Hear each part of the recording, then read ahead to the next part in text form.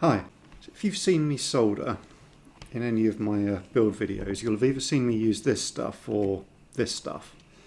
Now this is what's been sat in my toolbox for years. I'm not entirely sure what the gauge on this is. Okay, 0.7, possibly slightly larger than that because solder's a bit squishy. This stuff actually works pretty well, but the diameter on it is quite large. I've done a bunch of soldering with this, and I bought this on eBay, and the seller claimed it was the multi-core brand solder that Dave Jones says is excellent, so I thought I'd give that a try. But of course this came just in a little plastic bag. I've used about half of it because it does seem quite good, but there's no way for me to actually tell if it's the right brand because it didn't come on a reel. And this is going to run out in the not too distant future at the rate I'm getting for it. So I need to find some different solder to buy that is going to work well. So what I've done is I've bought 4 different reels of solder from eBay. This seems to be a representation of the stuff commonly sold. This I bought a little while ago, and I used some of it in the first address register, and there was a couple of things about it which worried me. But I've decided to include it in the test because 4 is better than 3. And I also suspect my soldering skill it's improved a lot since then, so maybe that's a factor in things. And so it's going to be a more balanced test now. These are sorted into order of what I paid for them. The prices on screen are kind of averaged out for 100 grams. This one was a bit of an anomaly. This was actually sold as the multi-core brand, and that was the picture that was on the eBay listing, but when it arrived it was the Loctite brand. Now when I've done web searches on the multi-core and the Loctite, they kind of throw up a lot of common links, so I've got a suspicion they might actually be a common origin, but that's what I'm testing. So my main testing, I'm going to use 4 of these boards, but I'm just going to use some SMD components and some through-hole components, and I'm also going to do some pads with flux and some without, because I've kind of had mixed information from people about whether or not I should or shouldn't be using separate flux. So I thought I'd give that a go because there might actually be some difference between solders in that regard. One thing I would like to do is take a look at some of this solder under the microscope.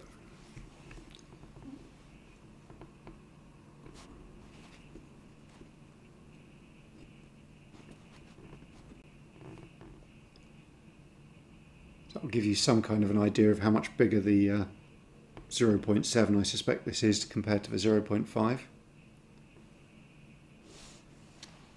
Put a fresh blade on my knife to try and do this.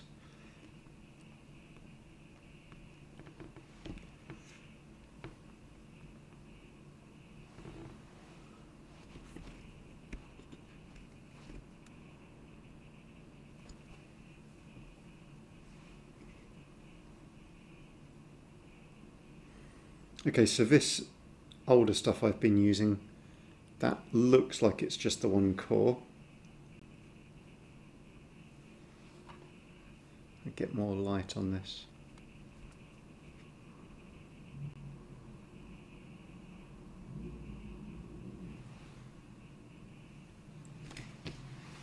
Now, the multi-core brand that this is supposed to be has 5 cores.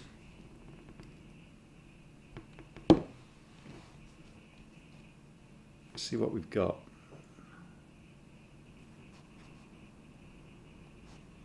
Really wish I could get more light on this.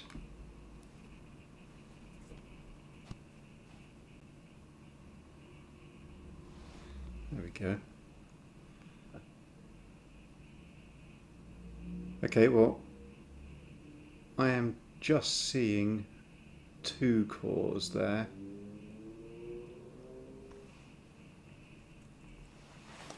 Let's look at the main test subjects.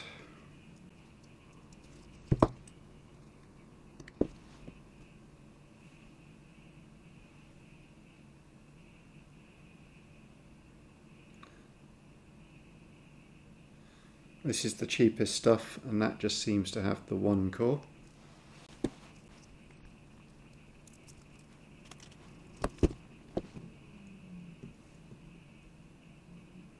As does that.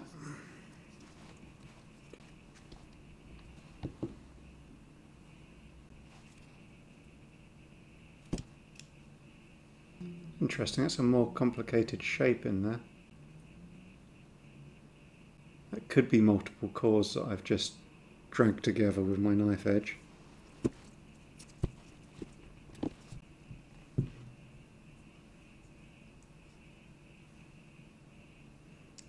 Right, and there is our 5 cores.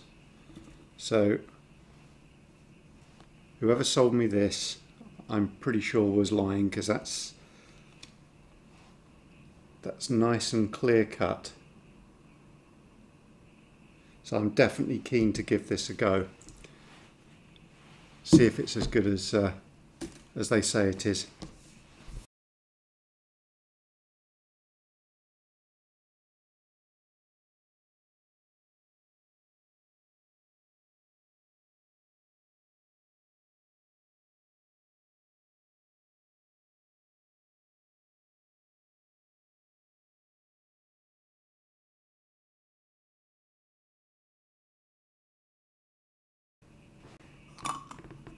Okay, so I've soldered up all of these.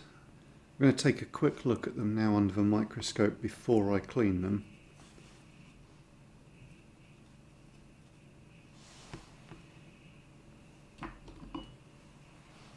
Now in all cases, the upper 4 sets were done without extra flux and the lower 4 were done with extra flux.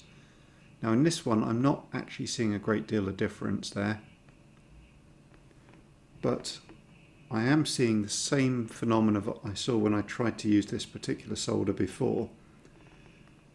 It goes in nice and shiny, and then as it's setting it suddenly becomes kind of cloudy, which I've always associated with a bad joint.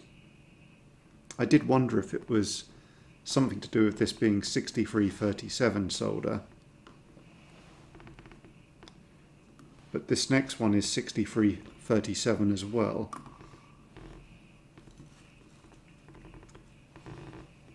And the joints here are definitely shinier.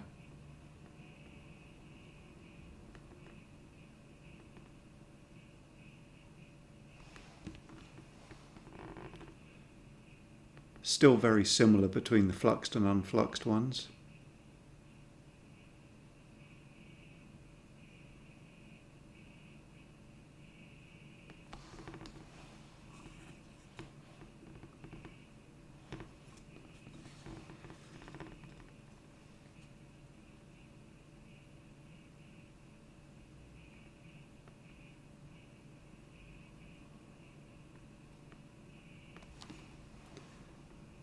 I do remember some of these joints up here where I was reheating one pad to bring the component in were a little bit more difficult on this one, so maybe this one did benefit a little bit from the flux.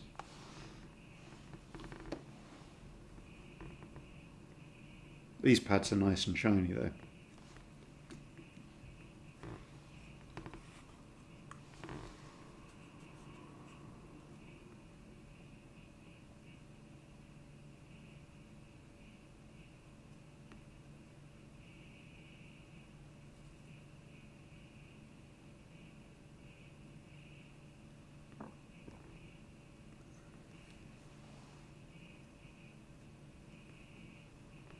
I'd like to apologise to all the people who are offended by resistors not being the same way round when in a row like this.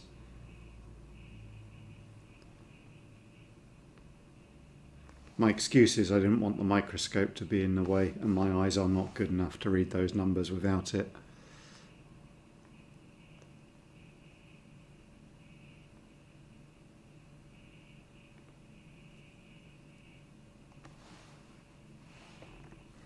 Okay, I'm going to clean these up and we'll take another look.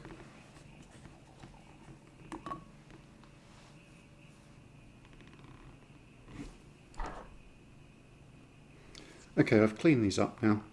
Time for some conclusions. Now, if it wasn't for this stuff, this video probably wouldn't exist. It's still got the distinct grey tone to it. It's not, the joins aren't shiny at all. And it was really me just not being happy with this solder that made me think of doing a bit more research. If I had bought either one of these two, I probably would have just stuck with it. Now, with both of these, I did feel a difference in the soldering, and I can see a difference in the quality of the joins, perhaps less with C than with B, where I added flux versus where I didn't. So C is probably slightly easier in that regard. But with D, I can't actually see much difference in the joins here, and it didn't feel a lot different when I was soldering it. So maybe with the really good solder with the 5 cores, I don't need to come back in with the flux pen. No surprise there really, but the expensive one is the best. Either of these two would be fine, and I don't know if I got a bad reel of this or if it's actually some other formula that's mislabeled or something, but yeah, that's rubbish. Okay, well, I'm going to be doing my soldering with this stuff in future. That's a 1/4 of a kilo roll, 250 grams, so that's going to last me a little while, and hopefully it will improve the quality of some of my soldering in future, or at least set me down the right road. Thanks for watching. Goodbye.